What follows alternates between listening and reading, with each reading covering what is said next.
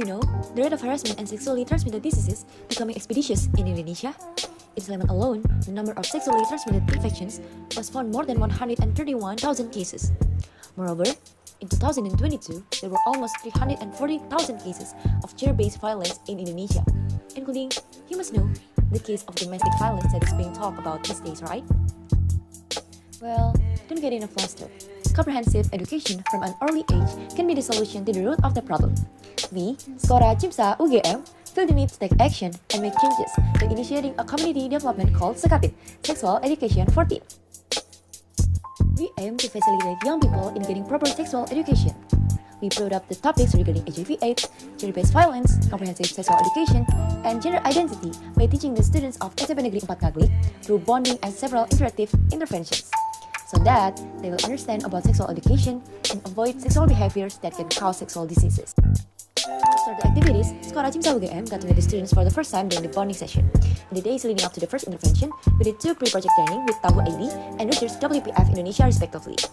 Following that, we shared the knowledge and did some group discussions related to the topics covered in the intervention. Before getting to the second and third interventions, SCORA CIMSA UGM in collaboration with Dr. Gabriela Argi held an Instagram live talking about contraception. On the intervention day, we presented to the students the materials about HIV/AIDS and gender-based violence, based on knowledge gained in the pre-project training with Rifka Anissa WCC. The special thing is, we also had a selection of Dokter Kecil, MC Empower students of SMP Negeri 4 Ngaglik to become peer educators and role models for their friends. And this year, SECATEEN presents its final intervention that aims to increase their knowledge regarding the topics of sexuality.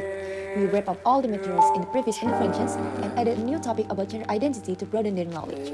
Initially, we conducted a gallery walk, group discussion involving the elected Dr. Kecil as peer educator, and a red ribbon challenge where the students could write messages to PLWHA on the banners. To evaluate the success of our program, a set of indicators were made and they were 100% achieved. We also conducted our follow-up in a very special and unique methods. We did it in the form of a before-after interview of students' knowledge about the materials, sharing session, poster competition, and some applications of attitude with what I've done.